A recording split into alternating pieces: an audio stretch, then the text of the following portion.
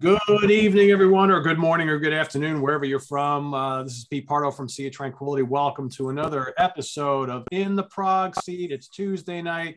We've got in the house tonight. We've got Nasser from Chicago, wearing the shirt of my favorite band of all time. We've got George Lamie from Chicago. We got Ken Golden from the Laser's Edge Century Records from New Jersey. We've got Anthony Ferraro from Pennsylvania.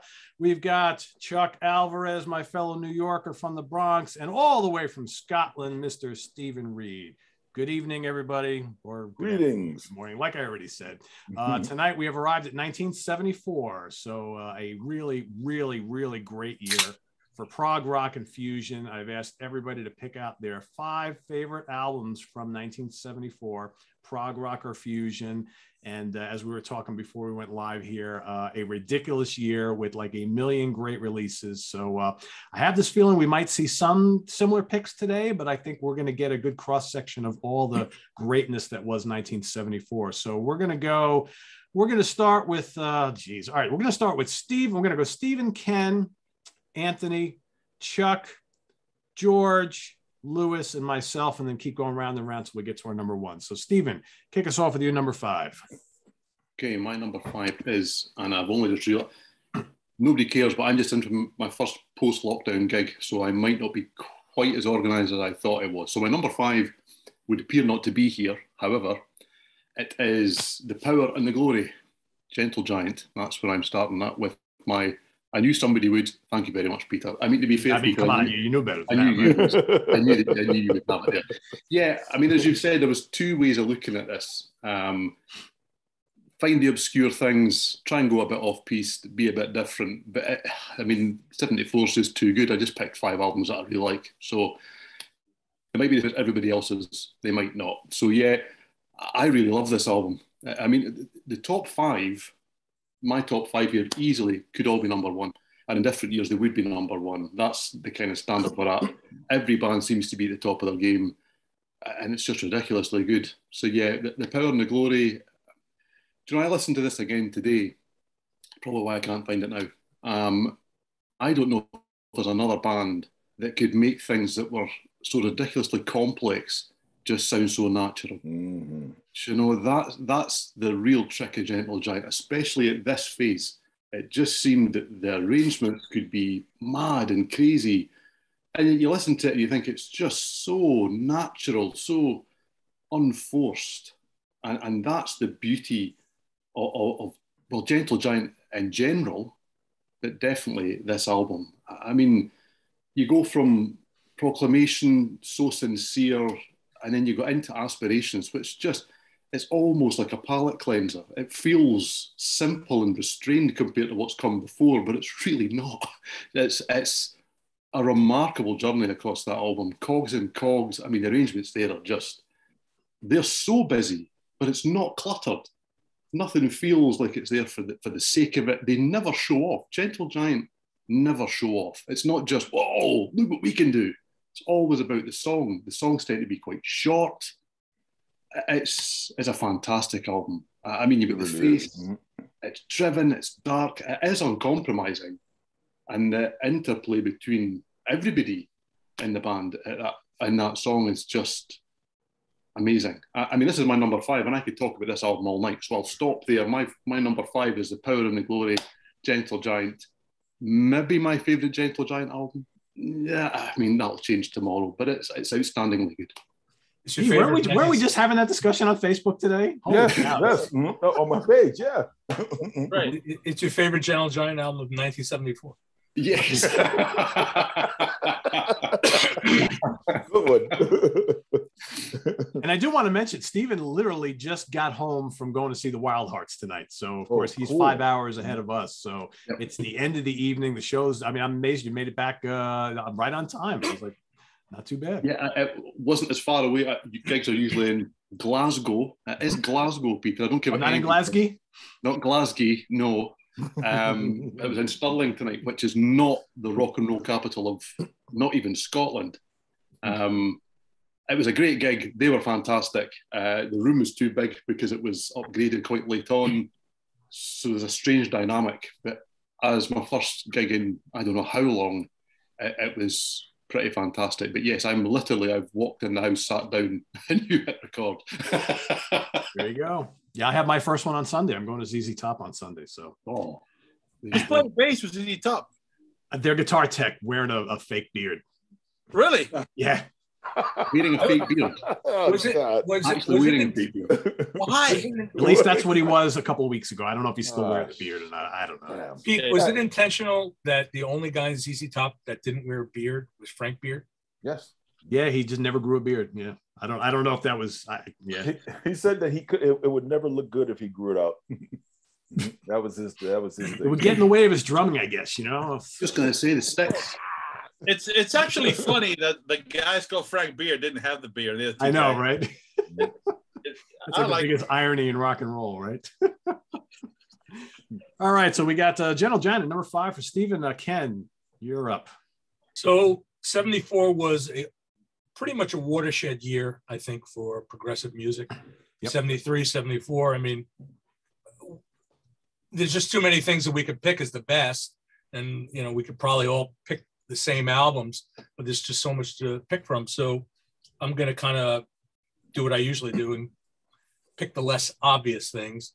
And I'm happy if other people pick the more famous stuff because those are my favorites too. So my number 5 is from Denmark. Secret Oyster. Yes. Ooh, good choice. Yeah. So Secret Oyster, they were a Danish band. Season was their second album. The band consisted of members of Burning Red Ivanhoe and Hurdy-Gurdy. They were basically Denmark's answer to Nucleus with maybe a little dash of Mahavishnu Orchestra thrown in there. It's very high energy jazz rock with just this incredible psychedelic guitar playing from Klaus Bowling. He was the guitarist in Hurdy-Gurdy, and he's just a monster. The musicianship overall is fantastic. All the members, other than Bowling, really came from the Danish jazz scene. You had Carsten Vogel on sax, Kenneth Knudsen on piano. And after Secret Oyster, those guys kind of went off back into the jazz world. But the soloing is fantastic. There's a lot of unison lines. Sometimes it gets difficult to tell who's playing what. I mean, it's very intricate music. But the thing really, really rocks. A lot of people think their next album is their best album and Straight to the Cranking House, and that might be their best album. But since we're doing 1974, this is the album, and it really is fantastic. I reissued all the Secret Oyster albums, and we put we found some unreleased tracks, and when we did the CD, we threw a few bonus tracks on there, which were equally good. But do you have any plans for printing anymore? No. Actually, they just my licenses ran out. I have all mine. And Long Hair Music in Germany or France reissued all of them, and basically they copied them right off of my CD. So, and they. I can't buy them from you anymore. I have to buy it from these Frenchies. No, you can. You can't buy my versions. You can buy the Long Hair version. We have those in stock. Okay. We should. If not, we restock them all the time. All right. Well, Secret Oyster, they were a band that I think they should have been bigger than they were. Their albums were released in different countries, but they never came over here and toured. But they could have easily, ridden the coattails of a band like Mahavishnu or Return to Forever.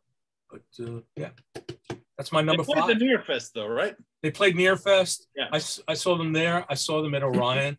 They were just incredible at Orion. Yes. Bowling is just such an amazing guitar player. He was just, that was like a face melting show. I think they also played a Prog Day. So.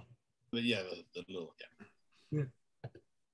That's what so Lewis, we're gonna spoil Ken here because I think after every episode, one of us or some of us on the staff get off the call and go onto the Laser's Edge website and place an order. I did it last week, right? Yeah, you did. You did. Thank you. But, I've been wanting to buy those from you for a while, but you didn't have them. So I'm just putting you on the air.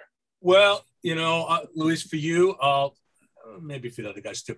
I'll look in the archives and I'll see if I have something squirreled away. All right. There you go. Yeah, those are. If you like jazz rock fusion, those albums are essential. Yeah, definitely. Cool. All right, our center square, Anthony, who I think has a big surprise for us tonight. I guess. All right, my number 5 from 1974. Gong is One and One Is You from 1974, the finale of the trilogy featuring Steve Hillage, David Allen, Tim Blake. Some of my favorite tracks are Sprinkling in Clouds featuring Tim Blake. It's very psyche, very space rock. Very lauded by many Gong fans as the masterpiece of the trilogy and of their discography. So it's one of my favorites, and it's one of my favorites from 1974. So Gong You from 1974. Nice. I only just bought that recently. I never had any of the trilogy albums. I just bought them. Oh wow, I'm surprised by that. And so that was on my long list. Yeah, it's good stuff. I like it. Very cool. Good choice. I think that's the best one of the trilogy, bro. Yeah, it might be, right? I don't know. I don't know them well enough. They're most accessible. Yeah. They're most accessible. You know what's right? Yeah, I've been really digging Shamal quite a bit. That's also really good. That came right after, but yeah, that's a transition, Yeah, it is. Yeah. Good, strong. All right, Chuck. All right. My number 5 is another curveball. Is Funkadelics, Standing on the Verge of Getting It On. Standing on the verge of getting on to get it on. Exactly. Well, this album right here, there's a big difference between Funkadelic and Parliament, especially during this time. Parliament rocked. They were like they rocked like a progressive rock band, like a metal band at times. And so, they also had their psychedelia with their R&B type of style. And so, but this album right here, man, if you haven't heard this album, man, everything on here is just absolutely fantastic, man. Red Hot Mama has been covered by one of my least favorite bands of all time, Red Hot Chili Peppers. Oh, you don't like the Chili Peppers? But once again, this album right here, Funkadelics, Standing on the Verge of Getting It On, 1974. That's a really cool cover. It really is great artwork on those. Mm-hmm. Yeah, that's a rocking album, man. All the Westbound albums are great. Yep. Mm-hmm. Maggot Brain's my favorite. Yep. Oh yeah, Maggot Brain is awesome, man. Yeah. I must admit, I bought some Funkadelic albums when I was quite young. Man, oh man, I did not understand them. Didn't get it at all. Hindsight, I was wrong. They were right. But back then, I was like, what have I done? I can see Steve going home and showing his mom, hey, look, I just picked up Free Your Mind, Your Ass Will Follow.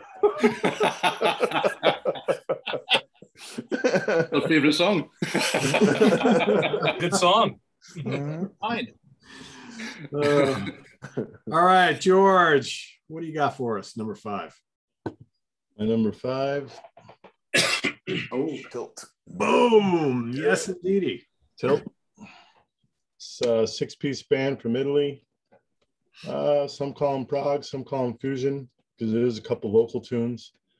For me, you can't break this up into songs. It feels like it was written as one big piece. It's indexed and it's got titles, but I find the transitions to be fairly abrupt. Either that or blended in so well that they didn't need to put one in there. But the violin player is really strong, but the band is most noted for drummer Furio Chirico, whose left hand is just spastic in the best way. The guy is all over that snare drum. They put out other good albums after this, but they never matched this to me. So you want to hear a balls out drummer? This is the one. Has a lot of Tony Williams influences on him. That's a great album.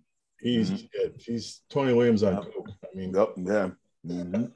Well, the Italy scene had a lot of great drummers, a lot of great musicians, but their drummers were off the hook, man. The drummer for Leorm, the drummer for Banco, these guys were just great drummers, man. Yeah. And that album is pretty good, man. It's a recommended album. I like it. I got the boot for they played Prog Day in the 2000s. Anybody see that? It sounded good. Yeah. Very cool. Yeah, I like that one a lot. Good choice. Mhm. All right, Lewis. Well, I'm gonna have to repeat one record, but this is undeniable. I'm gonna go with The Power and the Glory. Nice. And in particular, the Gentle Giants organized this thing called the Gorg. And there was a year when the Gorg was done in Chicago. So essentially all these Gentle Giant fans converge and members from the band show up, and then there's a concert. And Mike Hood was invited to perform at that thing. So we went, and I got to convince the guys in Mike Hood that it would be great to do an arrangement of one of our songs, which is called Machinery, with Cogs and Cogs. Oh, nice. And call it Cogs and Machinery. Now, the full disclaimer is the guys in Mike Hood had never heard Gentle Giant, and they had no idea what the hell this was.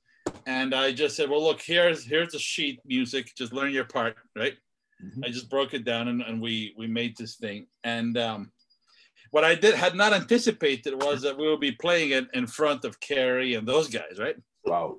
So that was a little, I'm not normally shy when I go on stage or anywhere, really. I don't really give a shit. But that was a little intimidating to me. Of course, the guys in the band couldn't care less, because to them, it's just some old English guy, right? But it went across well, and it was a really nice moment. The next day over breakfast, like Kerry and his wife came over and congratulated me on the fact that we didn't just do a cover, but we did a nice arrangement. So this one in particular, when the 1974 came up, it had to be. I just love it, and it has a sentimental value in addition, right? So nice. Giant, Power and the Glory. Nice. Well, Gentle Giant, Power and the Glory is my number 5 as well. I really struggle with where to put these in my top 5 because I don't remember. I think Stephen might have said it.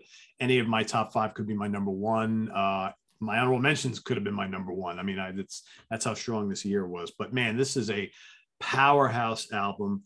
Like I mentioned earlier at the top of the show, we were kind of a bunch of us were communicating on Facebook today about In a Glass House. And I think, Lewis said that was his favorite Gentle Giant. Anthony, I don't remember, or was it Chuck? I don't remember who started. That's mine. Yeah. And I chimed in. It's like there are days where In a Glass House is my favorite. There are other days where it's Octopus or Three Friends or Freehand. Some days it might be this one. They have like all those albums in a row. They're just absolutely classic. And, Steven said it perfectly. This music is so crazy complex, but yet it's so listenable. It's wacky and zany, but it makes all perfect sense, and just one of the most unique bands ever, I think. And a lot of their great classic tunes are on here. Cogs and Cogs, Playing the Game, Proclamation, So Sincere. I mean, basically the whole album is just fantastic. The whole entire album. Yep. It is. It's top to bottom. And this is the Steven Wilson remix here that came out a couple of years ago, which is damn good. So yeah, nice. That's my number 5. I also think Ray Shulman is very underrated as a bass player. Oh, he's fantastic. He's an incredible bass player. Yeah, fantastic. He's a big hero of mine. I love his playing. Did any of you get to see him play live? Gentle Giant? No. Nope. Too young. I saw him 77. Play the Fool. Played him. Dr. Feelgood opened up. Oh, they got booed off the stage. They got pelted. They played 2 songs. They got about halfway through Wind Up Doll, and they walked off. You just play because I like Dr. Feelgood, but they weren't. That was not a good pairing. Nope. It's almost as bad as Gentle Giant opening up for Sabbath. Yeah, that's bad. Yeah, that's bad. You're a bunch of fucking cunts. When I had Rick on the show and he was telling that story, he told everything that was said. He just blurted it right out. I was like, whoa, hearing it right from the source, Yeah. Fantastic. Yeah. Cool. All right. Back down to Stephen once again for number 4. So as I say, I've gone pretty straight down the line with this. I'm not veering off path, and I'll take the hit for Love It or Loathe It. This is Love It or Loathe It. It's love it or love it. Favorite album of all time. There you go. People either love it or they loathe it. And that's always the way with a Lamb Lies Down on Broadway. To me, I love it. It's clear that I love it. As I say, 74 is crazy good. And it just had to be in here. I mean, the title track's phenomenal. It's got Carpet Crawlers. But the thing for me is you go deeper on this album and talk about the tracks that have been forgotten about. In the Cage, Back in NYC, The Chamber of 32 Doors, all of the longer pieces, not some of the joining pieces are fantastic too, but the longer pieces are just so underrated. I mean, the band are on fire here. It's interesting because I listened to both this and The Gentle Giant today, trying to work out orders, and not that it really matters, but really trying to be quite careful about what went where. Gentle Giant make it sound really easy. And it's interesting because Genesis don't in the same way. It's quite structured and, placement's really important. And it's a completely different way of coming away with not a similar progressive album. They're remarkably different in actual fact. But they're in the same pot, they're the same genre. But the way that these albums must have been created is completely different, And I think that Banks is fantastic on this album. He's often an overlooked part of Genesis, but here he seems to just be allowed to be a little crazy and a little zany. And it is maybe not quirkier than Genesis are, because there's lots of quirks in Genesis, but it's a different type of quirk on the Lamb. And I think that's why maybe some of the really hardened fans find this just a little too standoffish for them, But then you look at even, some of the drumming from Phil Collins is... Yeah, actually, I always, with that album, I always felt that the secret ingredient on that album was Mike Rutherford. What he does on that album, his 12-string and his bass playing is just off the chain on that album. Yeah. The band was on fire, but really it was Mike Rutherford, man. Great album. My favorite album of all time, man. There's a lot of subtlety on that album. It is. Yeah. Mm-hmm. There's a lot of things you have to really, you can't just take it on the surface. You really have to listen to it. The only thing I don't like about it is that I think that, as usual, Hackett is undermixed. Yes, very much. Yeah, so. I put that in my notes. Do you know that? That's exactly another conclusion. I knew it anyway. You have one of the greatest players available, and he's buried. Yeah, you got me young in the mix, essentially, right? I think compositionally, I think it starts to falter a little bit towards the fourth side. I mean, I would say it would have been the ultimate 3-sided album. That was going to be the second point. Having said that, it's one of my all-time favorite albums. Of course, it's in a top 10 for sure, maybe even a top 5. I mean, I love that album. So. But how a lot of people say that The Wall is too long, blah blah. No, it's not. I'm not. I am that guy with this record. Mm-hmm. To me, I don't know. I think The Waiting Room is the best song on it.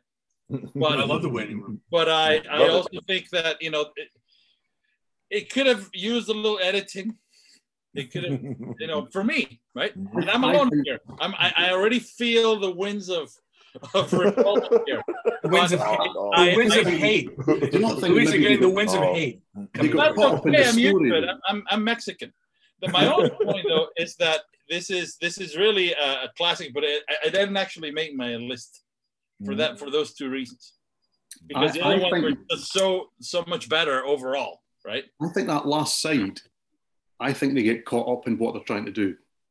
Yeah, there's a concept and a story, and it's bonkers and it's out there, and the rest of the album builds and it flows and it kind of comes towards you and comes back again. Side 4 is trying to wrap things up. Yeah. And suddenly they seem to care about wrapping it up. They seem to care about making a point, and it's over quirky, maybe that, and there are bits in it you just think, yeah, maybe didn't need that. But still, would it be the same album without it? So I wouldn't change it. The Waiting Room. Think about what band was putting out, popular band was putting out something like The Waiting Room, one of their albums. That's a pretty fucked up tune. Well, Ken, you have bootlegs from that tour. What's that? Just the Liverpool version itself, you know, and what's the Groningen? Those two versions alone are you've never heard Genesis sound like that before. You know, they predated Stereo Lab before Stereo Lab on those two versions. Oh, just fantastic, man. All right. We may see that again before we. Ken, what do you got for number 4? All right. So yeah, I mean, I didn't, as I said, I didn't talk about any of these because I know they're going to get discussed, and I'm happy to talk about them. But you know, I want to talk about some other stuff. So this one's a stretch. Guru Guru, Dance of the Flames. Nice. So, I don't know how many of you are familiar with Guru Guru. Yes, love them. Anything German, man. Right. So they were a German trio. Manny Neumeier was the drummer. He was a jazz drummer, played with Irene Schweitzer. And he came out of like the free jazz scene in Germany. And the guitar player was Axe Geinrich, and Uli Trepte was the original bass player. And then they went through a revolving door after a while of bass players. And they were originally this just total acid rock trio, just crazy psychedelic jams.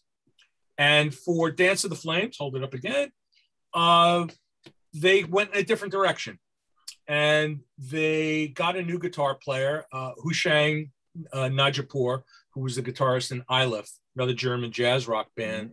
And they went in this they just did a complete turn, and they went into fusion territory. And this guy was an insane player. I mean, he plays with speed and control like you've never heard before. So it's like listening to like Mahavishnu Orchestra, but like turned up a notch. Some people think that his guitar is just too over the top, but I mean, this album, it kills and it kills and it doesn't stop killing. And when it's all over, you're like out of breath. It's got like a little of that acid tucked in there. You could hear it. There's some humorous parts. There's always some goofy parts with Guru Guru, but this is, full on fusion with some of the most wicked, treacherous guitar work you have ever heard. Kind of Joe Connorish. I like his stuff. I like that album. I think it's. Yeah, it's just. Ken, what's the name of that one again? It's Guru Guru, Dance of the Flames. Dance of the Flames. Yeah, that's homework for me here as well. That sounds fantastic. Yeah, I've never heard it. You'll like it. This guy's guitar work, it's just on a level. You'll hear it.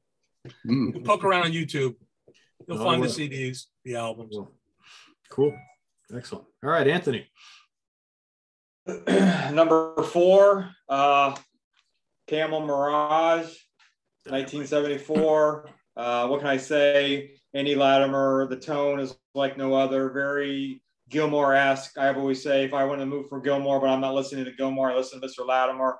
Lady Fantasy, Nimrod,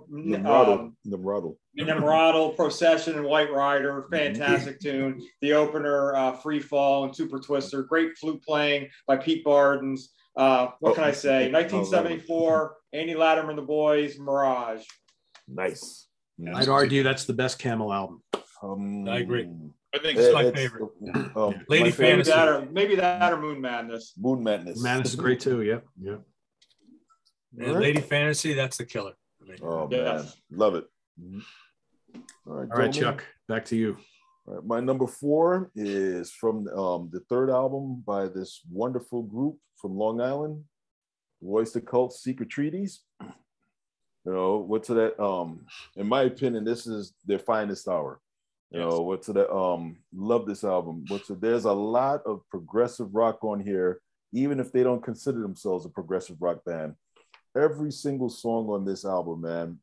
From Career of Evil, Subhuman, Dominance and Submission, Harvester of Eyes, Flaming Telepaths, and the closer, Astronomy, man. Killer album, man. In my opinion, their finest hour, man. I would agree with that. It's my favorite BLC album, one of my favorite albums of the 70s too. I agree with you too. Yeah. And yeah, they're one of those bands that, like, you know, what are they, right? Because they sometimes get labeled a heavy metal band, which they're not. I've heard them get labeled a prog band. I think they do a little bit. They do psychedelia. They're certainly hard rock. They got some pop going on. They're almost impossible to classify. You know that there are a lot of punk bands that actually cite them as a major influence on them too. Yes. Yes. Could be. Yep. Cool. All right, George. Number 4, Billy Cobham. Nice. Total Eclipse. Nice. He had 2 albums in 74. This is the second. The first is the much ballyhooed Crosswinds, but for me, this kicks Crosswinds' ass. I think so too, man. I say the same. You got the pedal to the metal on this album. You got the Brecker brothers and John Abercrombie with you. I mean, there's 2 epics, Solarization and our favorite titled tune on the channel, Sea of Tranquility. Just a great album. Not a down moment on it, actually. And it's got energy and a feel that I don't know that are on any of the other ones. It's got its own identity in his discog, so highly recommend this one. Me too. Yeah, that's a good one. Very good. One of the best drummers of all time. Ever. Yep. All right, Lewis, what do you got? All right. I want to preemptively apologize to the people of Finland because I'm about to murder some names, but I can't do any better.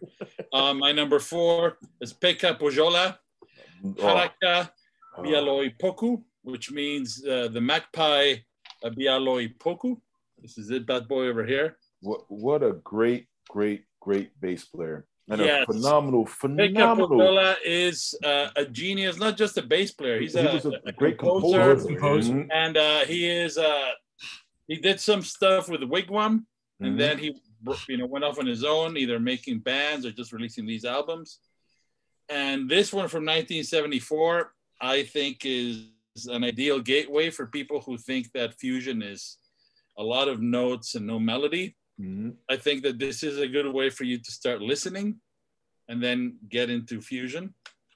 It is an absolutely stunning, beautiful record. Pekka Pohjola. Be the Magpie is how they put it in English, right? Be the Magpie. Be the Magpie. Raise your hand if you're a peckerhead.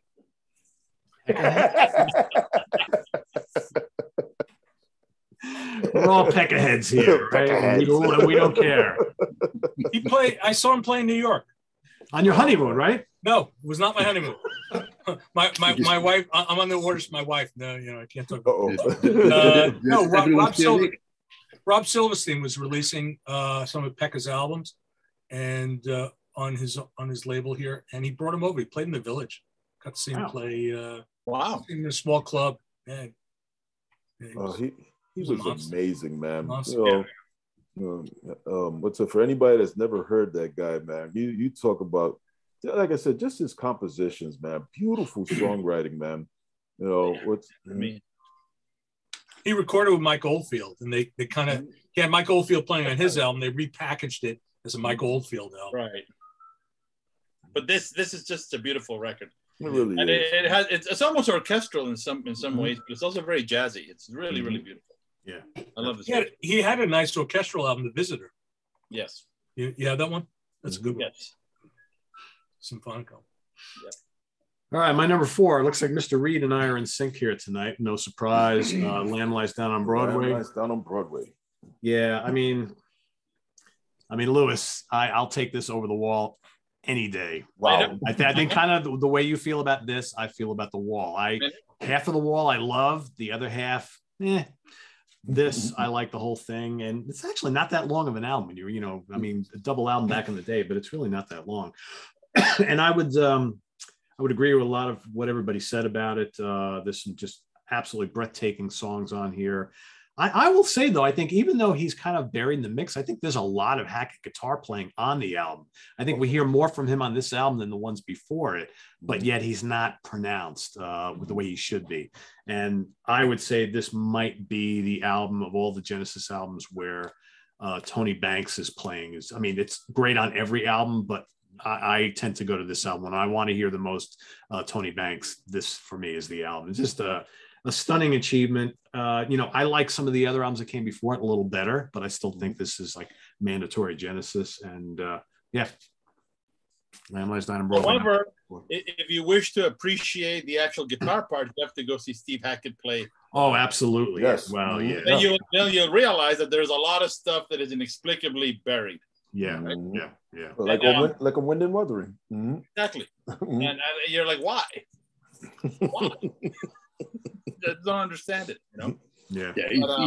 He long felt compromised in that band, and that continued on even after he was out of the band. I mean, the most recent documentary where they sat down together, and they made a point of making sure that he was sitting about here somewhere.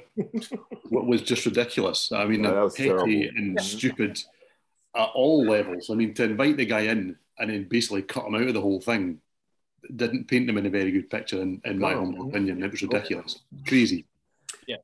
We talked about that on a previous episode where, like, he goes and puts out, he's still in the band. He goes and puts out the Voyage of the Acolyte, which is, it sounds like the Genesis album they always should have done with him in the band, right? Mm-hmm. But and a lot of those songs he brought to the band, and they rejected them. It's like, well, why? What, just because they didn't write them? I mean, I guess so, right? I don't know. Hey, Tony Banks. But we won't go there. I always wondered, did they actually like him? As a person. It just makes you wonder. I mean, they did kind of, there were things where, if you go through like the tape archives and stuff, where Gabriel came out at some, I think, Hackett benefit show, and Gabriel, performed with him, and Phil was on his solo album, right? So it was on Voyage, and so there was like little bits of crossover, but you always sort of wondered, did they really care if he was in the band or not? He was the out. Well, I guess he was threatening to leave during the Selling England sessions, and Mike and Tony said, "No, we want you to stay." Maybe they held that against him. All of the stories about wanting to have a leader in the band, and Banks definitely saw himself as the leader, and anyone who would challenge that. I agree with that notion. There has to be a leader, but there also has to be a band. Yeah. And that is the issue that I have with it. Is he is arguably one of the best guitarists of his generation. He certainly brought a very unique touch and a very unique voice to the instrument in that context. And then he's underutilized. I've never understood that, because it's not like the guitar must be present, but the idea is it is there and it's great. It's just a matter of mixing it better. I think it's just a little less ego, a little better EQ, and you have a better finished product. What was sad was what they did once he left. They didn't replace it. Back then when he left, the rumor was that they offered it to Gary Moore, and Gary Moore turned it down. No, Gary Moore actually, his agent told him to turn it down because he wanted to take the role. Okay. And the other name that I heard kicked around was Roy Albright. But who knows if that's true. But to have Mike Rutherford take over as the lead guitar player. But what's the worst, that they had the guy already in the tour. They had Daryl, right? Yep. Daryl, don't need anybody else. I mean, you listen to some of those old Anthony, the one that you sent to me, from the '3 tour. I mean, he rips. I mean, why did they not let him play the studio? Raising my hand here as a bass player. Don't make the bass player play the guitar. I mean, with Sturmer as well, though. I mean, there's been recent interviews where he has alluded to strange dynamics within the personnel, and that's gone on beyond that period of time again. So it's clearly just down to personalities and clashes and egos, and I mean, it's in most bands, isn't it? But it's maybe just more obvious. They were less good at hiding it. Shame. Anyway, all right, back to Stephen for number 3. So number 3 for me, I mean, it's big band after big band after big band for me. My favorite Kansas album. Yeah, my favorite Kansas album. It's probably also the most progressive album, I would suggest as well. Yes. But it's just phenomenal. And the violin work on this album's just ridiculous, isn't it? Phil Earhart's drumming. Yes, Oh, damn. absolutely, yeah, isn't it? I think it's Balexis where he's just thrown out there, isn't he? It's just phenomenal. But the whole album just hangs together. It just is. I mean, right from the way the organs, the guitars, and then the violin, and then those layered vocals on "Can I Tell You?" I mean, that's how it starts, isn't it? You know, that's the opening of the whole catalogue right there, and they're just kind of going, "This is what we're going to do," and they went and did it.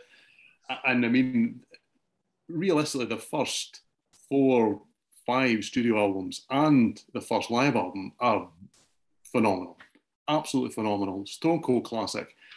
And I'll still pick out, you know, things like Journey from Mara Braun, Death of Mother Nature Suite on here, Bringing It Back. I mean, that's almost like Deep Purple formed on the other side of the Atlantic. It's just, there's so much to discover on here. It's such a great album, and there's such depth on it as well. So good. I mean, I like so much Kansas. They're one of the few bands that, yeah, there's better albums, there's worse albums, but right up to the present day, they're still releasing great stuff. The last 2 albums have been fantastic. Very well done. And I still come back to this and think it's the best one. So, yeah, that's my number 3. Nice. All right, Ken. All right. So this is about as deep as I'm going to dig tonight. Julian Priester, Love, Love. Yes. Nice. So Julian Priester is very well-regarded trombonist. And he played with Herbie Hancock in Herbie Hancock's Mwandishi ensemble. And it carries on in that same Cosmogroove style. It's 2 sidelong tracks, and it embraces spirituality, jazz rock, space rock, all with this African ethnicity underneath it. It's an all-star lineup. Patrick Gleason is playing ARP and Moog synthesizers. Todd Cochran, also known as Bayete, playing piano.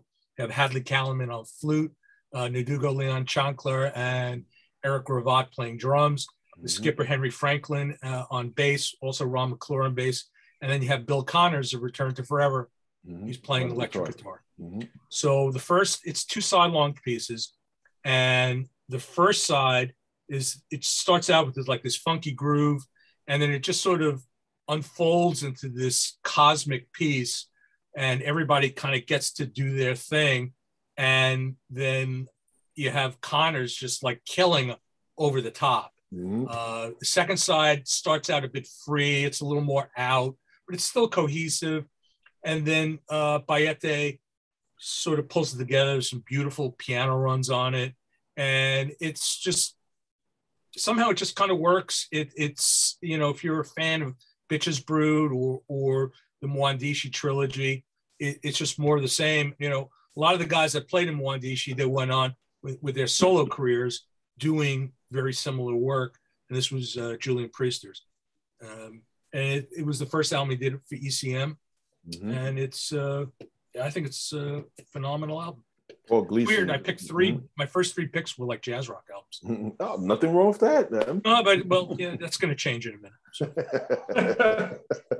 I need to hear that one too. I've never. You're gonna like fantastic. it. Yeah. Paul Gleason really and Billy Connors, they fly on that. Yeah, I love the Mwandishi album. So yeah, if you like that, I mean, you know, Eddie Henderson had great ones also. But yeah, Love, same kind of thing. It's like one of those albums, man. You want to turn the lights down, and you want to, you know, you just want to immerse yourself in it. There's a lot going on. Cool. Nice. All right, Anthony, our center square. All right. Here it comes. We all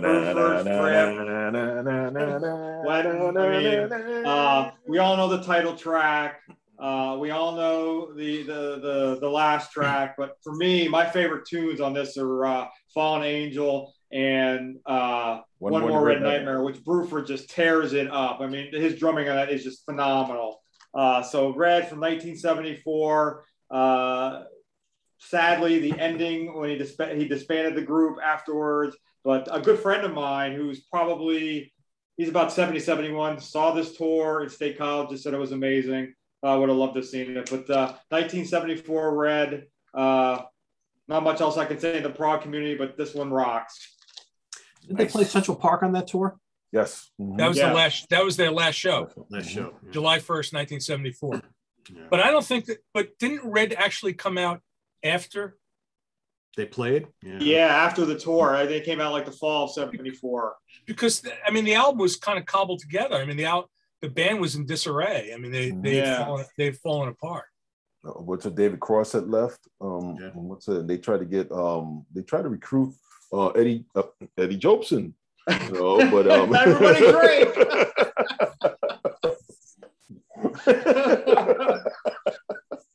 Well, Eddie Jobson makes an appearance on the USA Live album. Yes. Yeah. Mm-hmm. Not an appearance, but overdubbed. Well, they talked. I guess they want to get Ian McDonald back. Yeah. Man. Oh. But all these guys were all tied up with different projects. Mm-hmm. So that's why they just fell apart on that. Mm-hmm. Yeah, Ian McDonald's on it. So he's playing sax. Mel Collins. Yeah. Cool. All right, Chuck. All right. My number 3, Herbie Hancock, Thrust. That's my first fusion album of the day. What more can we say about this great album? This is a time where he was doing like 2 or 3 songs per album, and he just continued to just kill on this album. Actual Proof, Palm Grease, my favorite, Butterfly, and Spanker Lee, man. Just outstanding material over here, man. Thrust, 1974, Herbie Hancock. I always thought that was the coolest cover. Yeah. Yeah. Mm-hmm. Stunning album. Great stuff. All right, George. Nice. 11th Dream. 11th House. 11th House. Mm-hmm. Debut from this band. Probably, depending on who you talk to, they're either the best of the second tier of the fusion bands, or they should be in the first. I mean, the problem was they were a couple of years behind those other too bands. late. Yep. Yeah. Mm-hmm. And maybe some people, I mean, one of the members, full-time members, is a trumpet player. Mm-hmm. Trumpet doesn't sit well with a lot of people, perhaps. I don't know, but very intense album. From the first track, Bird Fingers, is just, that kicks you right in the head. I hunted this version down on Amazon. It's a mid-2000s reissue because it's got 3 bonus tracks. Cover Girl from Muzan, it's got to be as good as anything on here. Mm-hmm. It's a pre-Brecker Brothers version of Rocks. Really good. Mm-hmm. So it was worth it to get this version, even though it's got kind of an odd shape. It's like taller more than wider. I don't know. Can't fit that no place. Yeah. They went on to do a few more albums that are all good, but to me, this is still the best. No, by far. All their albums are really strong, though. I think. Yeah. Larry Coryell, man. From a couple of years ago, that's good. Mm-hmm. What a player. Yeah, he was outstanding, man. Mm-hmm. Good stuff. All right, Lewis, back to you. Well, I want to thank George because he broke a tie that I had in my head. He already mentioned Arte Mysterii Tilt, right? Mm-hmm. Arte Mysterii, I think it translates into arts and crafts. That's the name of the band. Mm-hmm. So instead of this one, which is phenomenal, this is a must-buy for people who don't have this. Mm-hmm. I'm going to go with a personal favorite. This is not easy listening. I got in trouble with my wife the other day for playing this too loud, but that's fine. This is, she normally likes prog, but this is really not easy listening. This is by another Italian band called Aria. Aria. Caution Radiation. Yeah. Love it. Mm-hmm. Love it. This record is just stunning. One of my favorites. You really have to immerse yourself into it in order to really appreciate it, right? But man, I love this band. I mean, these guys, I know that you know it's not popular to talk about lyrics and all that, but these guys always addressed issues in their records, and that way they were kind of like Pink Floyd. And this talks a lot about, you know, radiation hazards and the problems that could happen, you know. It's a really fantastic record, you know, and I would highly recommend anybody who's interested in what might happen if you blend Italian opera singers with, you know, Peter Hamill. Yeah, you should give this a shot. It's really, really good. It's brilliant, but you know, it's a little jarring. But I think, you know, that's kind of what they're trying to evoke. They're trying to evoke nuclear fire. This is bad shit. Right? It's a fallout from World War II. This is great. I love this. This everything this band does to me is like magic. But 1974. So now we get to mention them also. Nice. There you go. All right, my number. Where are we? 3. Number 3. Relayer from Yes. Nice. Could have even ranked higher, but just goes to show you how much, you know, the other two, I think I probably listened to a little bit more, but Relayer is great. Patrick Moraz's one and only studio album with the band. Doing these, you know, long form tracks. Obviously, they've been influenced by a lot of the fusion stuff that was going on at the time. Gates of Delirium was one of their best epics ever. Sound Chasers, pure fusion. And then we got the lovely To Be Over. Just amazing. Probably my favorite, well, either this or Dramas, or well, Close to the Edge too. But some of my favorite Steve Howe guitar solos on here, and I think Mraz just fits so well into the band. I mean, quite frankly, I know probably not popular to say, if he would have stuck around and Wakeman didn't come back, I think I would have been okay with that. You know, I mean, it's like he's incredible on here, and and if you listen to some of the other prog stuff he did around that same time outside of Yes, he was a perfect fit for this band. So it's hard to imagine Wakeman playing this stuff. Yeah, I agree. It's not his style. Yeah, true. But and a fantastic Roger Dean artwork job there. So yeah, that's my number 3, Relayer. That may be my favorite Yes album. It's a top 3 for me, easily. Yeah. It's usually one of the number worst. 2. One of the worst produced, but yeah, it's not fantastic, but it's the songs are just so great. Yeah, I mean, it's the greatest instrumental album that never was. Right. If there were no vocals in that album, would anybody? I mean, we love John, but would anybody really care? I'd be okay. Please. You know, the interesting thing is that can somebody remix it without the 2 main problems, the John and the Anderson? I'll be all over that. The interesting thing is the guys from Return to Forever acknowledge Relayer. Yes. As, you know, that was sort of their inspiration for Romantic Warrior. And I think there was a bit of cross-pollination between those two bands musically. Certainly with Mraz's style, you know, his supposedly a jazz background. I can't find any evidence of him ever recording anything other than, you know, Main Horse and Refugee. So, but supposedly they always said he was like a jazz player. But he certainly brings that that feeling to the album. That's what I said. I can't see Wakeman playing that material. This is beautiful stuff. It really is, man. And man, that Main Horse album is killer. I love that album. Holy cow. Jeez. Anyway. Stephen, back to you. Well, I think that you and I have been copying each other's homework. And we didn't talk at all. So yeah, this just kind of happened, right? Yeah. It's my number 2. There you go. It's good. I mean, I've spoken an awful lot tonight already, so I don't need to say very much now because it's already been said. But is it my favourite Yes album? Probably. Yeah, it probably is. And it's interesting that my favourite Yes albums can often not have Wakeman on them. Wow. That's unfair. But yeah, this album couldn't happen with him on it, in my humble opinion. He just plays in a completely different way. And the whole album, the whole band just seemed to evolve into something totally recognisable but completely different. Do you know, this is a Yes album. There's no two ways about it. You put it on, it can't be anybody else. The bass sounds, the guitar sounds, the vocals, Mm-hmm. Alan White's drumming. Unmistakable, and the drumming, absolutely. Unmistakable. And then you add just a different element in there, and boom, this album's just ridiculously good. Yes. So yeah, I mean, I think that is Alan White's best recorded album. Yeah. Same. Yep. Yeah, I think that's fair to say. Absolutely.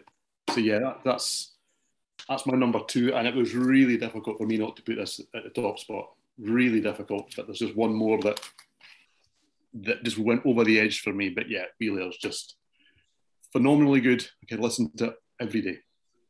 All right, Ken. Nice. Okay, I'm returning to prog rock land.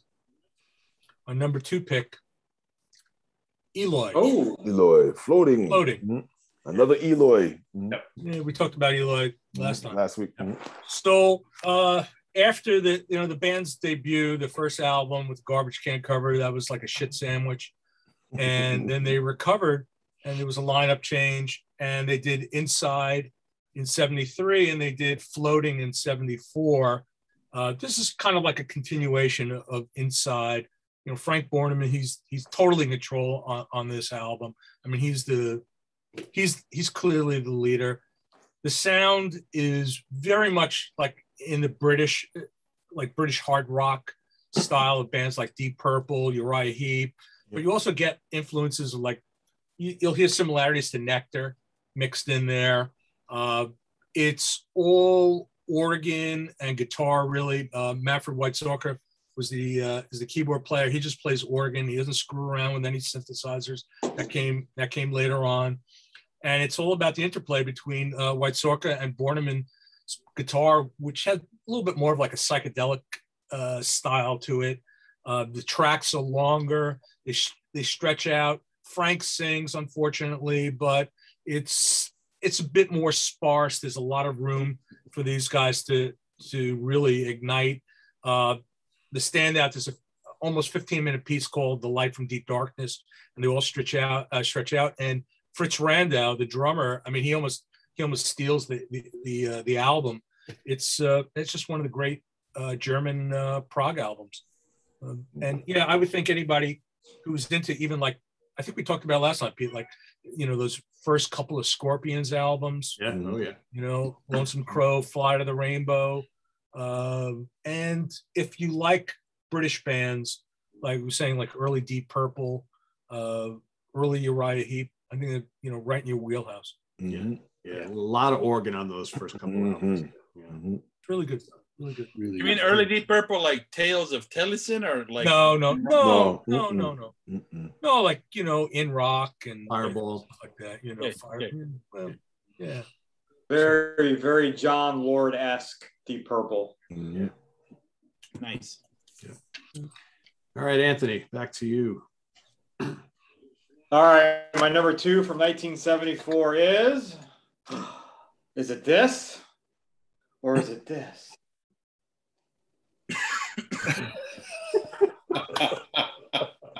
Relayer from 1974. What's up and said. Roger Dean, beautiful artwork, fantastic vocals by Luis Nazar's best bud, John Anderson.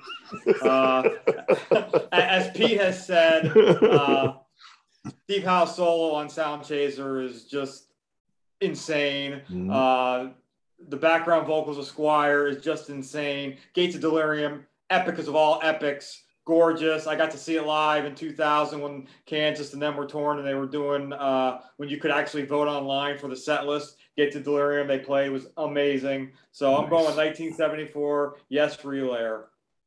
Nice. I think Hal played, if I remember correctly, played that solo on Sound Chaser on a Telecaster, if I remember correctly. Yes, that's what he said he did. Yeah, pretty cool. Should have stayed with it. That's right. You should have never gone to the Line 6 guitar. Oh gosh. No, not at all. No. All right, Chuck, back to you. All right, man. Well, what's that? It might not be Anthony's buddy, but he's one of my favorite guys. Brian Eno, Taking Tiger Mountain by Strategy. Wow. You know, 1974. You know, what's it? Has quite a few amazing players on here. You know, some of his buddies from Roxy Music, Phil Manzanero on guitar, Fred Smith from Fred Smith from Television, if I'm not mistaken. They had quite a few people on here. Phil Collins even plays on this album as well. Wow. You know, he always says that was his payment album, you know, for Brian Eno doing some Eno-fiscation on The Lamb Lies Down.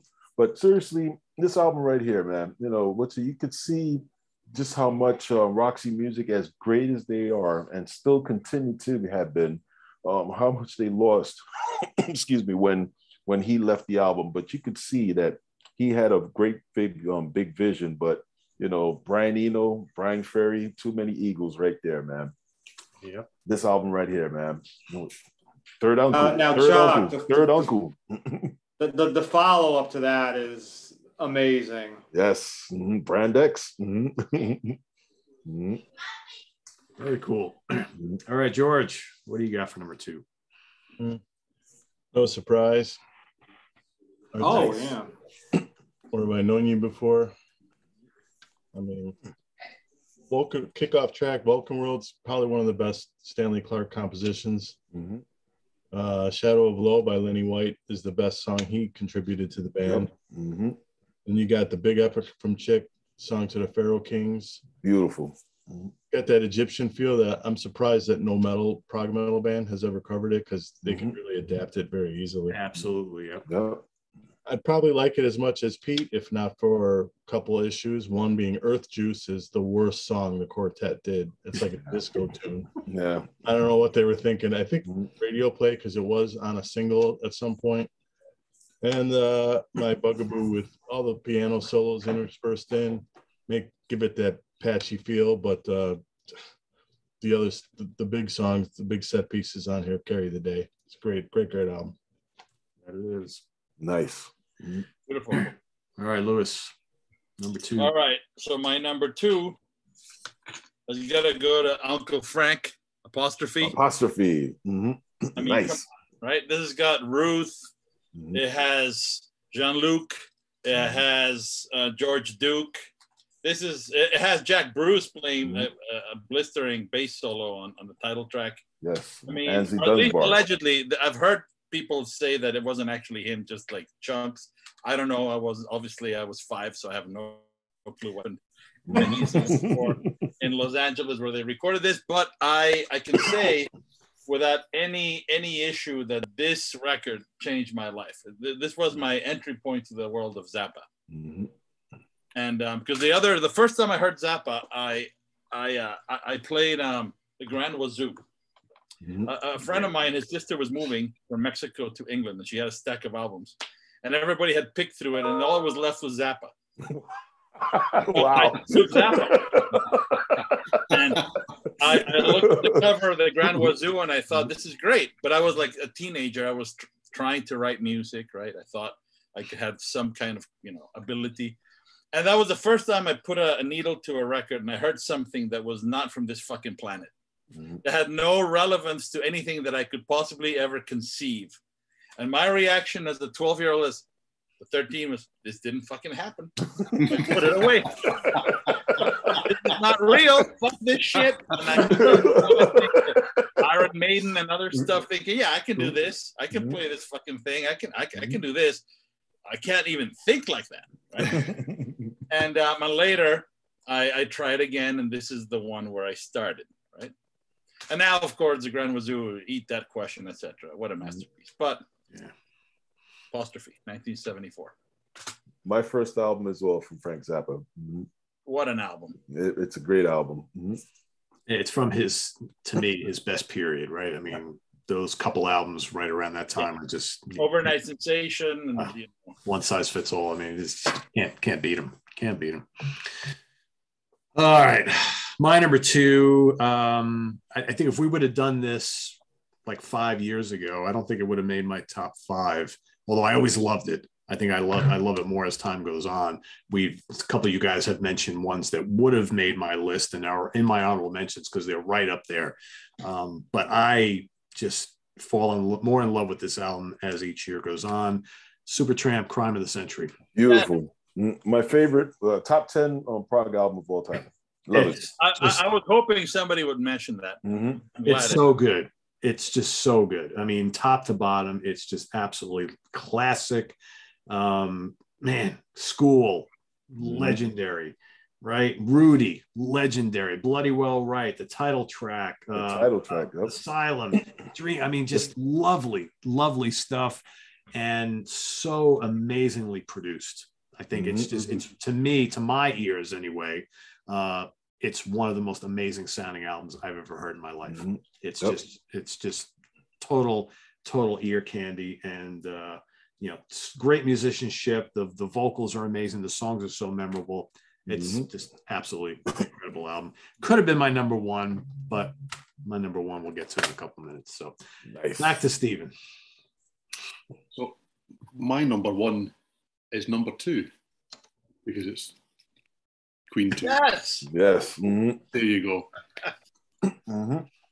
Yep. It's slightly bigger for me to be part of the band, but this is stupendously good. I mean, I've gone quite vanilla, I must admit. I've just picked my 5 favourite albums from '74. I mean, there's so many great choices and so many great picks that we've gone through.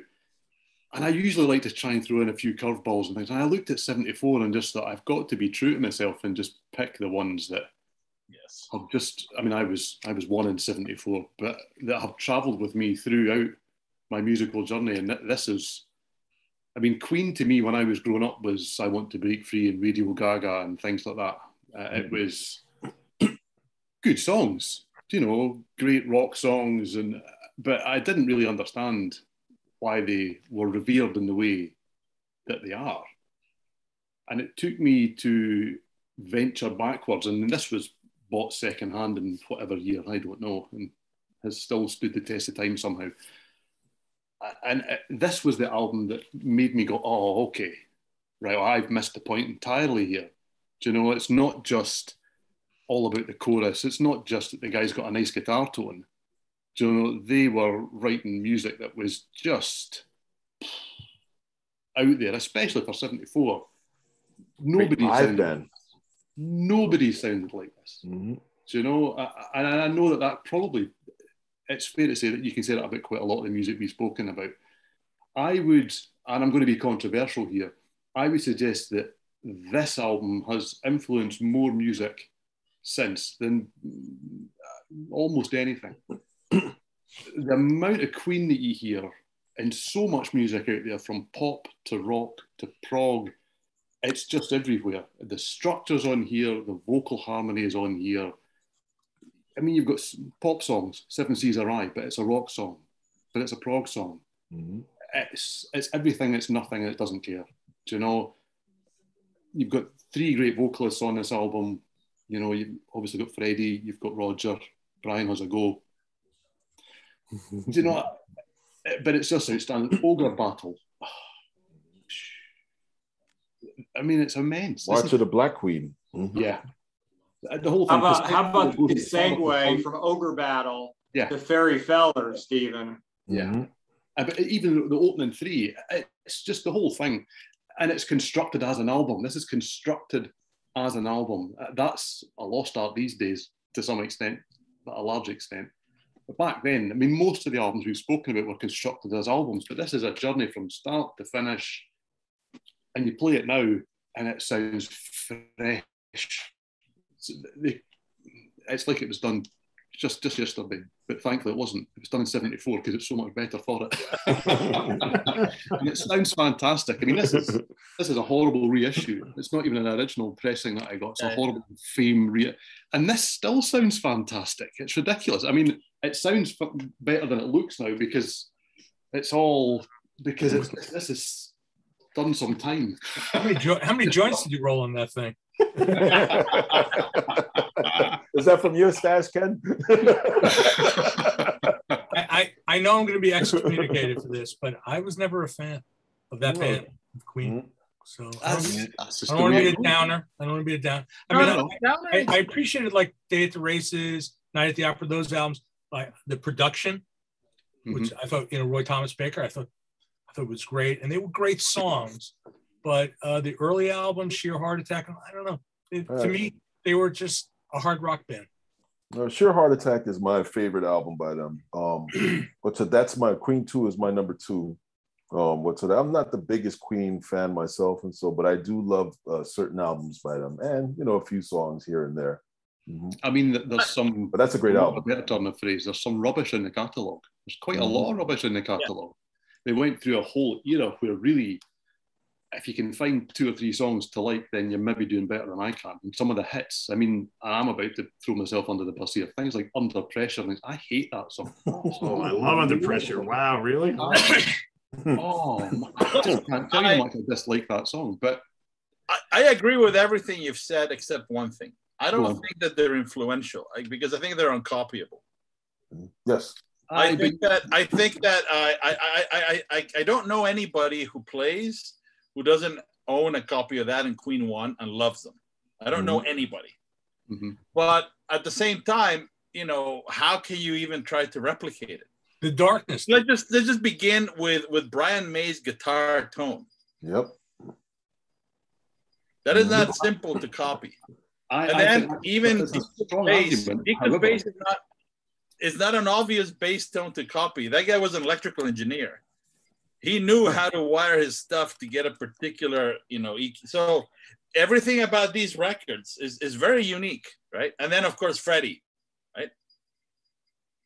That is like, you know, a genie came out of a bottle, and he's dressed in the most flamboyant costumes, and he's just delivering incredible music. So I agree with you. I think it's a monumental record. It's immense, but I don't think that it's aspirational, but it doesn't influence you because you can't really copy it. I think a lot of people are trying. I think yes, a lot of people have tried, and I think the thing for me is that a lot of people, not many bands thought, well, we could go be Queen. Right. Muse maybe have. I think there's an element of them at one point where they thought, well, let's be Queen. However, I would suggest there's lots of prog bands took aspects of early Queen. There's a huge amount of rock bands that took aspects of early Queen and thought, well, you know what, we can just make simpler music. Smashing Pumpkins. And write massive hits and be really popular by following that formula. So they watered the Queen. Put it all together. Yeah. But lots of bands took a bit from here and a bit from there. And I love that sound. And I love that guitar run. And there's so many albums over the years that I've thought, oh, that little bit sounds like Queen. And it's not an accident. You don't sound like those areas and aspects of Queen by accident. Unless you try and read Yeah. So I appreciate what you're saying, because nobody else has sounded like that. And they couldn't. You're absolutely right. There's too many unique aspects that came together in that band for anyone to sound like them. But so many bands have, well, let's not say influenced, stolen. They've stolen little bits and used them here and used them there. And still, I review albums and listen to albums this year and thought, hey, they've listened to early Queen. Yeah. And you know what's funny? I get asked all the time for years, Pete, do you think that Queen were a prog band?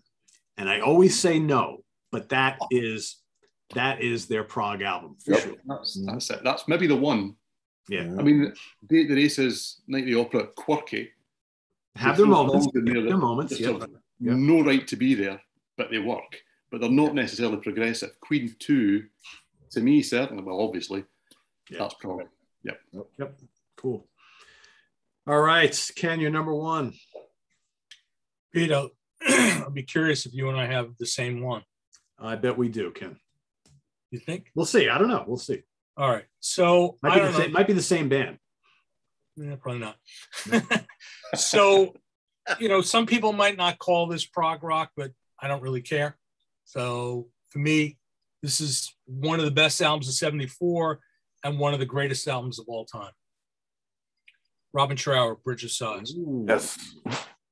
Nice. So nice. Robin, I mean, you know, he was the master of the Stratocaster. And Bridge of Sighs is one of the greatest rock guitar albums of all time. He was the former guitarist from Procol Harum, and he went out on his own. And he right away kind of got tagged as a Hendrix clone, played a Stratocaster, used the wah-wah pedal. But you He doesn't play anything like Hendrix. No, and not really. Other than he had a great band. There's a vibe about the both of them. That's about it. Yeah. Yeah. Jimmy Dewar on bass, and Dewar was what a vocalist! Fantastic vocalist. What a vocalist, man! Yeah, fantastic. And Reg Isidore played drums at that point, and it's just some of the most incredible guitar solos in recorded history, in my opinion. It's just pure power. You get those soulful vocals from Dewar, Trower. It's just, a lot of it's a lot of sustained notes. But there's speed that, it runs the gamut. And, the band at times, they just sort of get into a groove. It gets like a touch of funk. And, if you've ever played guitar, there's a good chance you own this album. Mm-hmm. So, and the loudest concert I ever saw was Robin Trower. Really? Wow. Yeah. I think it was at the Ritz in New York. I actually went on set list to confirm that. I thought it was 81, but they didn't have anything listed from touring in 81.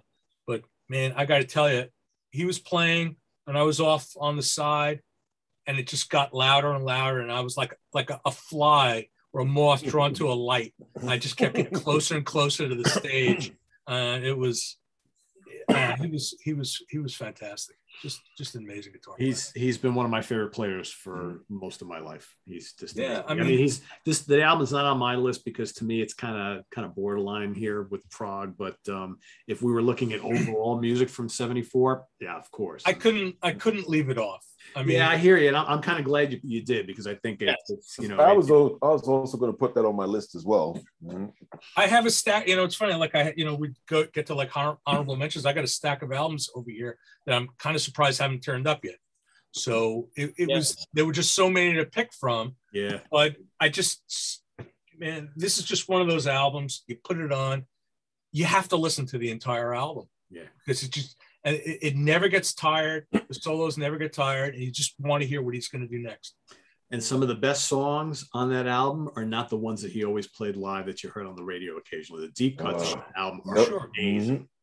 Oh yeah, and all his earlier albums, For Earth Below, which I think is my favorite. Actually, I love For Earth Below. Mm-hmm. So do I. Yeah, those first 3 albums or so. Yeah, they're Twice Removed from Yesterday. Really, really great. And but this is, to me, this is the epic. This is the motherfucker. This is the one. Yeah. So nice. Cool. Nice. My number one for 784. I got some other great ones here, but cool. Yeah, I think we all do. Anthony, what do you got for number one? My number one has been already said before, but okay. The Lamb.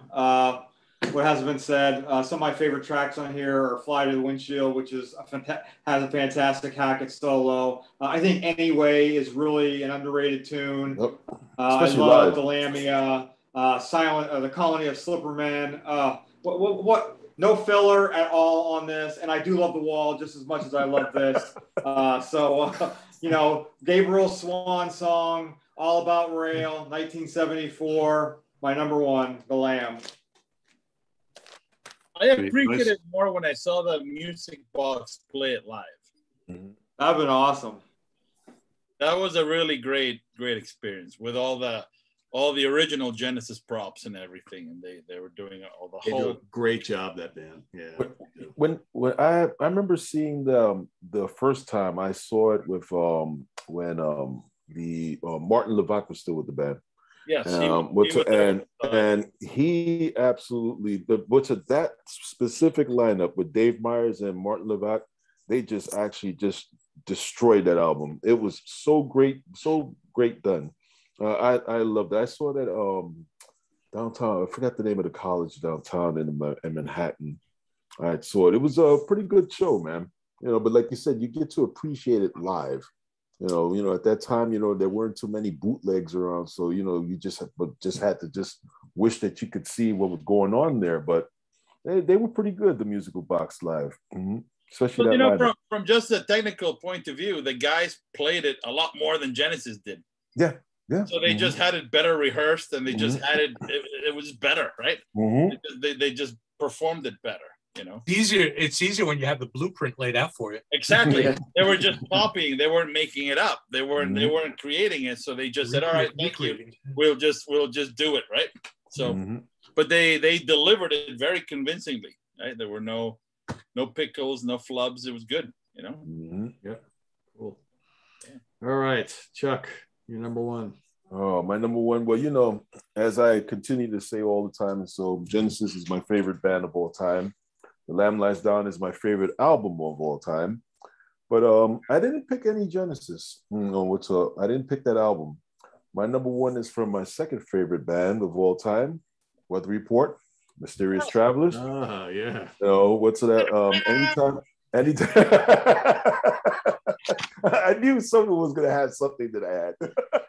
Yes. Anytime you have Joseph Zawinu and Wayne Shorter work together, man, you know, that's just magic in the air right there, man. You know, you have two of the greatest composers, two of the great instrumentalists, and the two greatest innovators of their generation. And they created perhaps one of their finest albums of all time. Not a single bad song on this album. And in my opinion, their most underrated song on this album is Jungle Book, the very last song on there. You know, you get to hear Joseph Zawinu composition, and it's just brilliant, man. Alfonso Johnson's first foray with the band. Yep. And Miroslav Vidos, you know, sadly, you know, he leaves after American Tango, but still just a great album. My favorite album from 1974, Mysterious Traveler, Weather Report. All right, good choice. George, your number one. Would have been same as Steven, Queen 2, but I recall several times that we've said that Queen, we weren't going to talk about Queen on the Prog seat because they're not. Oh, well, I didn't realize I was breaking rules. Be careful, because Steve will give you a cocktail kiss if you put down Queen. I agree. If there's one album that is Prog, it's this one, but I didn't say it. So you guys have all said it, or a few of you have. Relayer. Relayer. The Intense Epic. Sound Chasers in my top 5 songs easily, just for the fact that it's so different from everything else they've done. But all the guys that have mentioned this album, none of you touched on the elephant in the room, which is To Be Over. If it's not a bad song, it's kind of directionless. Doesn't really hang in there together.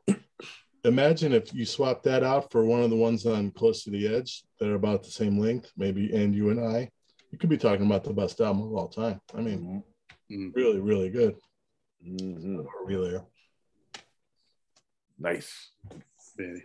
I you know what, I take maybe the best 10-minute piece from Tales from Topographic Oceans, put that on there, and then we're playing.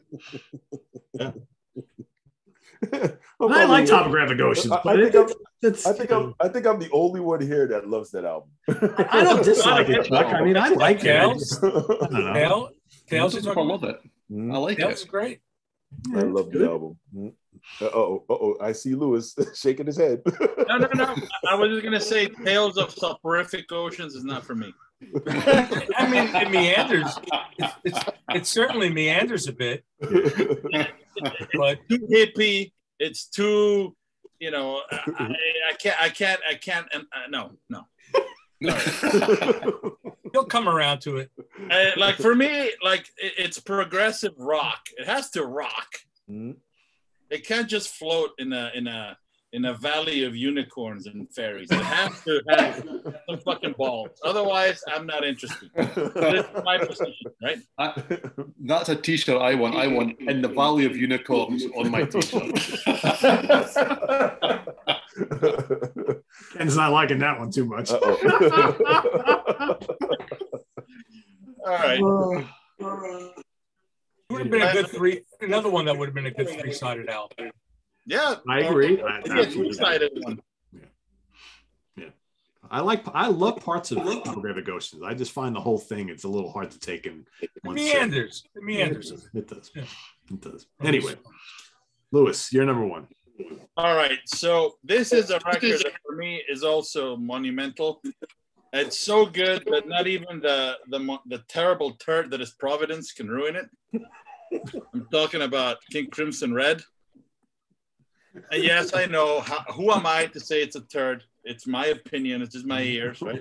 But when you compare it to, Fallen Angel, Red, Starless, and One More Red Nightmare, you're wondering, all right, they needed 8 more minutes. Yeah. Let's just do something, right? We don't want to see each other. Let's just finish this up, right? This is my impression of that tune, but everything else is just so good. It's just, I don't know. For me, it's just from that year especially. I mean, there's nothing that I like more. I had to go with what the heart wants, right? For me, it's that, right? That's right. That's right. Nice.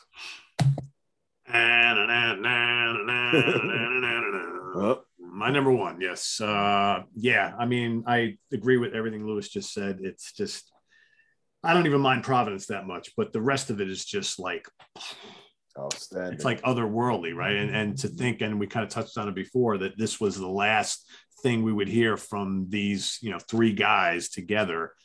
It's just like, come on, man. I mean, you talk about going out on top of the world, I guess, but geez, there was no let up in anything with this album. And, this lineup, I mean, this era in the band to me is just like one of the greats of all time.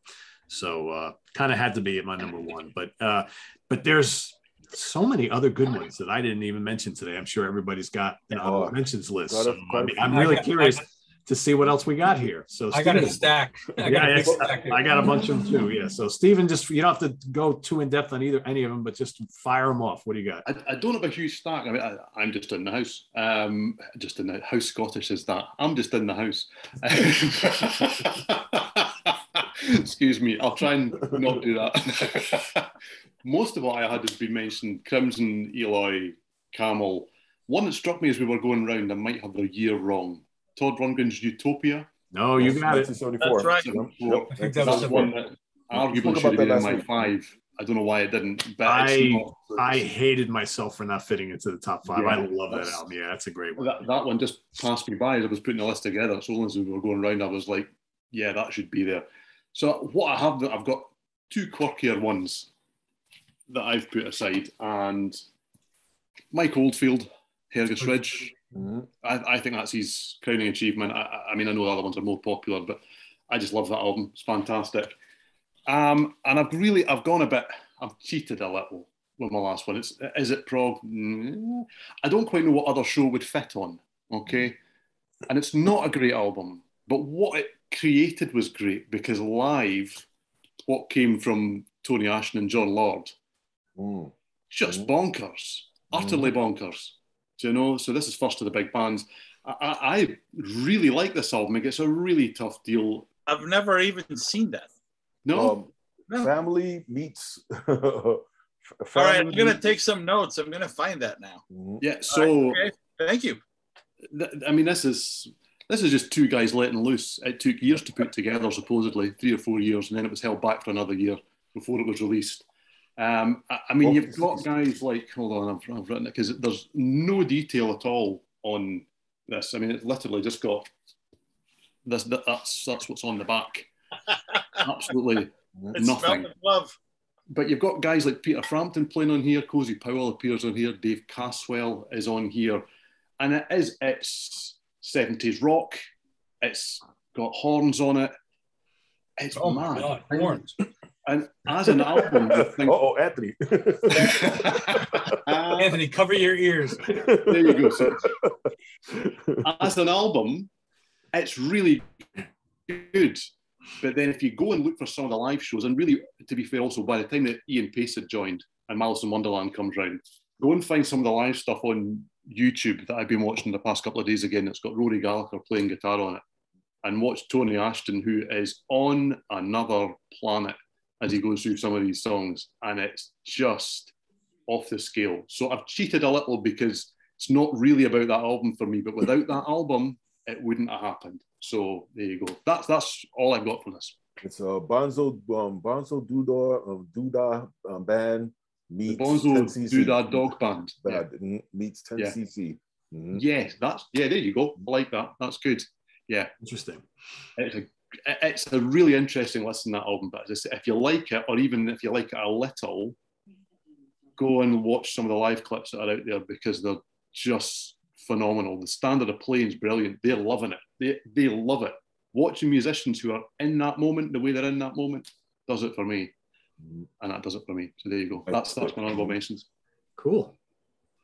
All right, Ken, the Stack of Doom. What do you got? Well, I'm surprised that nobody talked about any of these. This is 1974. Yes. Yes. Of course. King Crimson, Starless and Bible Black.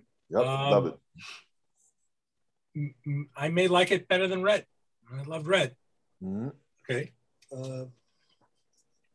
Not the best recording, but Emerson, Lake and Palmer, Welcome Back, My Friends. Triple live album. I mean, that was the band at their peak. Recording is kind of, I think, kind of murky. Not the best mix.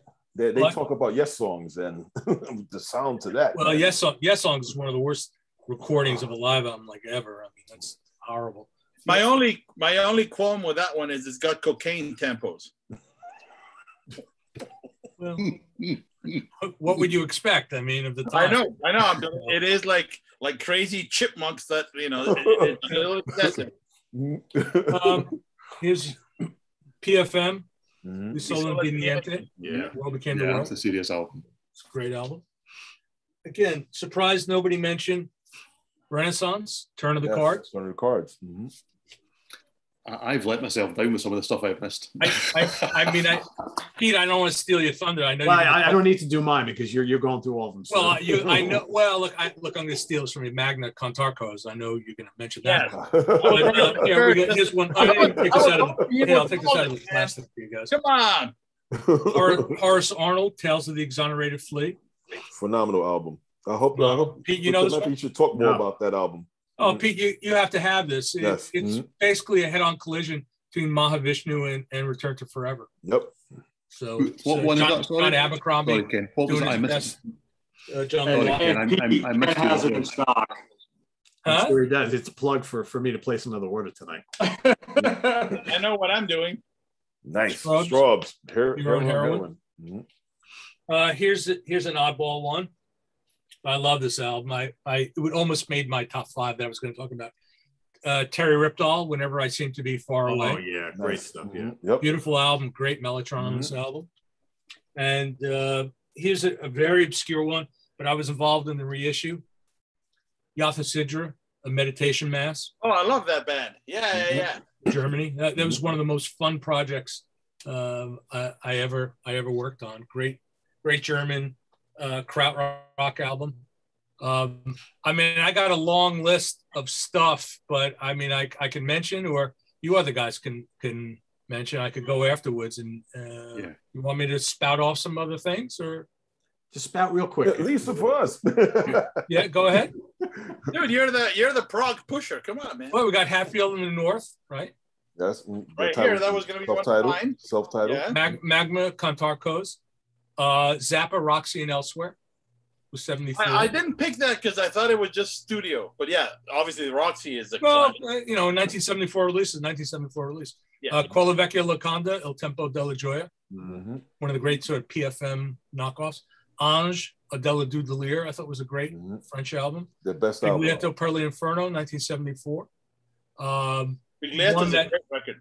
One that kind of launched my business, very obscure, Eduardo Bort from Spain.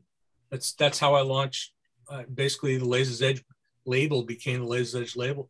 Grobschnitt Ballermann, Dizjan, Electric Silence, Release Music Orchestra, Life, Klaus Schultz, Black Dance. Nice. And I know everybody's going to watch us later and they're going to go, oh yeah, nobody talked about Release Music Orchestra. But that's and there's more. I mean, the list just keeps going. There's a whole bunch. I'm sure you guys have other ones. Yeah. Anthony, you got any? Yeah, you guys want to get drinking now? Yes. The Greatest Violin Soul Ever by Mr. Jobson, Roxy Music Country Life, 1974.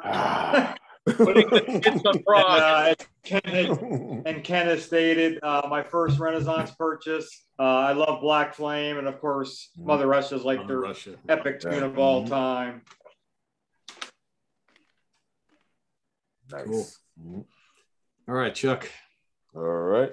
Well, I have 4. I had many more, but I was like, let me just narrow it down, just keep it simple, because I knew that most of the albums that I had here was going to be picked by everyone else here. No one picked this album, Steely Dan's Pretzel Logic. You know, what's that? Electric Light Orchestra's El Dorado. Yeah. Mm-hmm. And then, you know, we've already mentioned, let's get our drinking beer ready. Roxy Music's Country Life.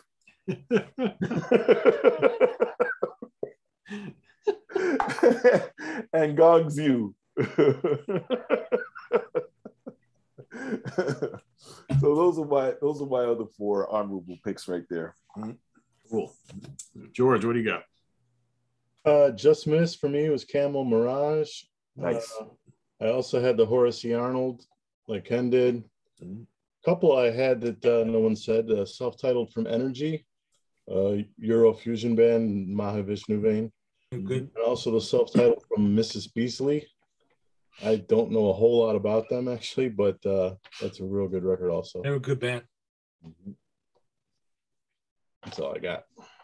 Lewis. Well, for me, I would like, we already mentioned Serious Traveler. Love it. Love this record. Hatfield, of course, was another one. Debut. I don't have it up here, but War Child, Jethro Tull is a record that a lot of people don't dig, but I love it. I absolutely love it. And even though it's not prog, it's proggy or prog-ish. It has enough interesting stuff in it that it qualifies for me, and that would be Sabbath Bloody Sabbath. Oh no, there's some prog on there.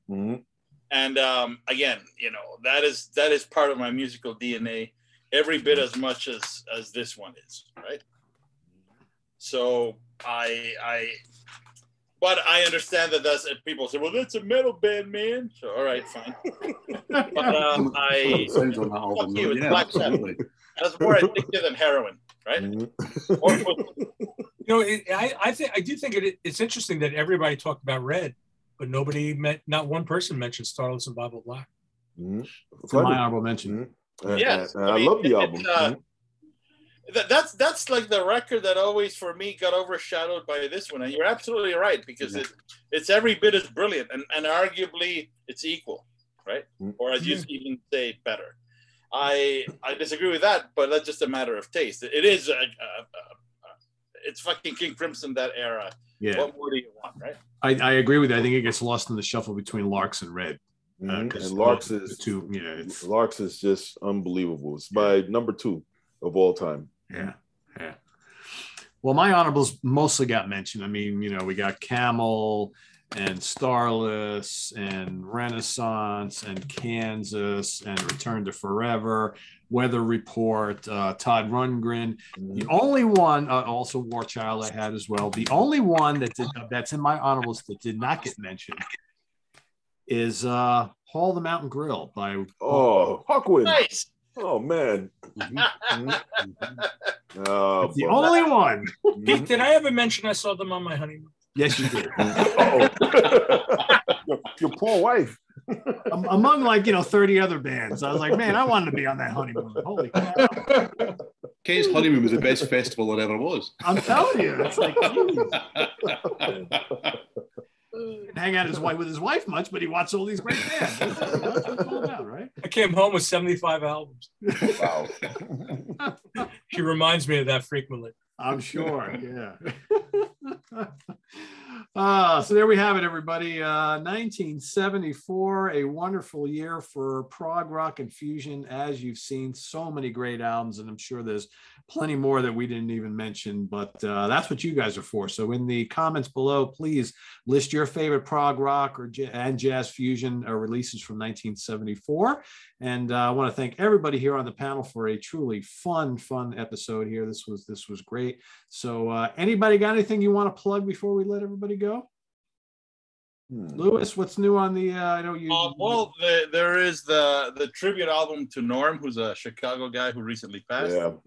That is, we're just waiting for the artwork. and I will get it out to you so you can give it a listen, and maybe we can talk about it some more later. But that's what I have. Everything else we're working on it. So at this point, I'm working on some dates with Aziola Cry for February, I think is where we're thinking about doing some shows. Aziola Cry is a great band on Ken's label. They're a Chicago band. I highly recommend that you check them out. I heard them for the first time live many years ago, and they are phenomenal. So I'm very happy to be hitting the road with them next year. And that's it for me. Anybody interested in wanting to know what Aziola Cry are all about? I did a review here on the channel last week or the week before. So just look up under the What's Hot playlist and look for the Aziola Cry episode. Really good album, really good band. So if you want to hear it, you could hear it on Laser's Edge Bandcamp page, lasersedge.bandcamp.com. Of course, it's on all platforms, Spotify, Deezer, you name it. Aziola Cry is out there. Tommy Murray, the drummer, is a beast. So get ready. You Chicago guys, they got it going on out there, man. And what do you got? Any new stuff in stock that people should be aware of? Actually, we just got the new Dying Planet in. Jason Tipton from Zero Hour, his other band that just showed up today. Let's see. We're always getting something in. We're starting to gear up to ship out the pre-orders for the new Yes album. I will be announcing a signing of a new band, sort of like an all-star prog metal album that'll we'll put it out early next year. So we'll be doing a formal announcement soon. The band is from Germany.